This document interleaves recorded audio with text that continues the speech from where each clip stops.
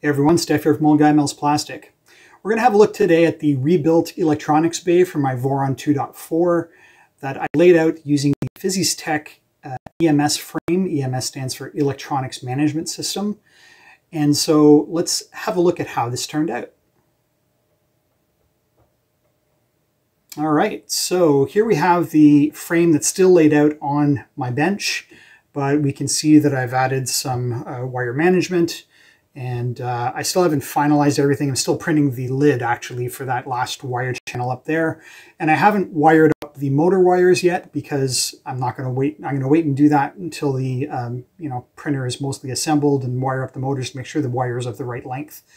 But we can take a look and see how this turned out. So I'm going to turn the power on here. I do have this connected, although it's powered down at the moment. So let's see what happens when we do our power on self-test. And it has current. Oh, those lights lit up. Let's give it a moment to boot through. Hopefully we should see everything all good here in just a moment or two. Now I have hooked up the Stealth Burner tool head. This tool head board is the Big Tree Tech EBB USB board. So it's an EBB SB2209, so it's using the 2209 TMC 2209 driver to power the extruder, but it is USB versus CAN. And now we see my LEDs are cycling through a rainbow color, so clippers initialized and we're ready to go. As I was mentioning about the tool head board, I decided, although I am quite comfortable and familiar with CAN bus, when I saw that this board was available from Big Tree Tech, I decided to purchase one and test it out. And this will probably be my main board that I use in the Voron 2.4 going forward. So far it was real easy to set up, as you can imagine. It's just another USB connected MCU. So not a lot of additional configuration needed. The one thing I do like about this board is it does have 3 USB 2.0 ports on the board. So things like a nozzle cam, a inductive probe like a beacon or cartographer could easily be connected to those USB ports and not have to run USB cables back to the electronics bay. So 3 of them. I don't know what I'll use the third one for. I'm thinking maybe I'll get a USB speaker and then I can have my Voron 2.4 kind of complain at me or whine when something goes wrong with a print. Tell me what you think about that idea. See if I can source some small USB speakers that'll fit on the tool head. So there we have it. Everything, as I said, is laid out the way I wanted it. Obviously my personal choice.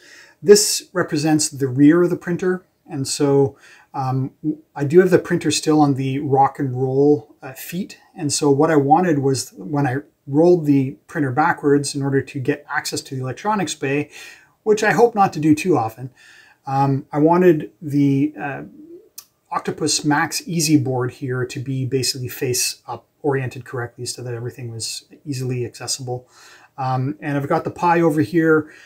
This is the driver board, the USB toolhead board that drives the 24 volt USB connection here. So it gets 24 volts and ground in from the 24 volt power supply, and it connects to the Pi via USB and then passes the 24 volt and the USB data signals through this cable, which then goes to the tool head on the other end. Here we've got my 24 volt power supply. It's a Meanwell LRS 200, plenty strong for what I need, lots of power.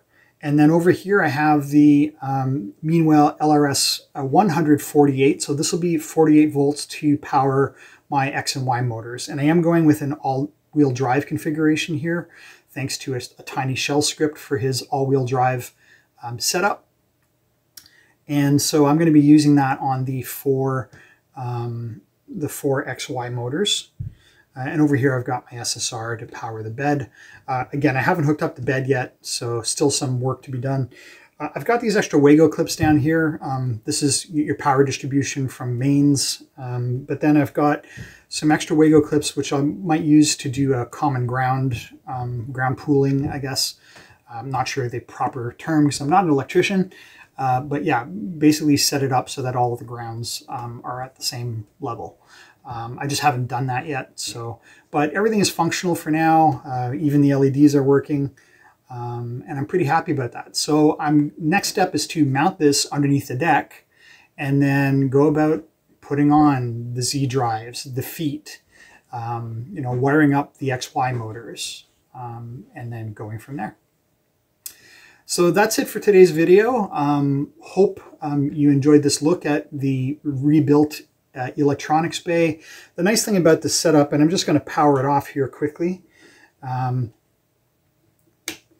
Once everything's off, obviously you don't want to do this during live power, but this is a one-piece frame, and so I can, you know, pick up and basically move it around. So I'm just going to lift.